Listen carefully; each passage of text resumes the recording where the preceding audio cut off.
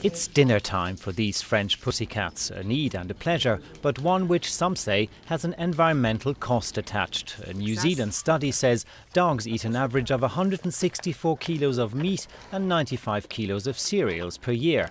The energy needed to produce this food would keep a four-wheel drive on the road for twice as long. Cats eat less, but still match the carbon footprint of a mid-sized family car. That's not what animal lover Sylvie likes to hear. Our animals give us so much that I don't feel like a polluter at all. I think the love we have for our animals and what they contribute to our lives outweighs the environmental considerations. I don't want a life without animals.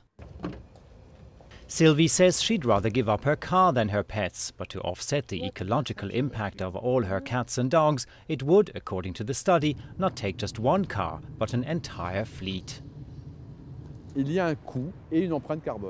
Pets have a cost and a carbon footprint. It's linked to food, to keeping them healthy and cleaning up their excrement. Defenders of pets say it's unfair to single them out. They suggest offsetting animal pollution with cleaner habits elsewhere. Pets are antidepressants. They help you cope with stress. They're good for the elderly.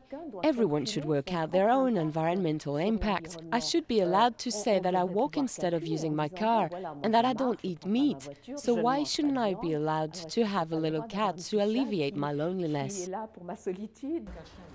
Are environmentalists barking up the wrong tree? Difficult to say for sure. But as the debate on climate change heats up, the impact of man's best friend on the planet may well come under much closer scrutiny.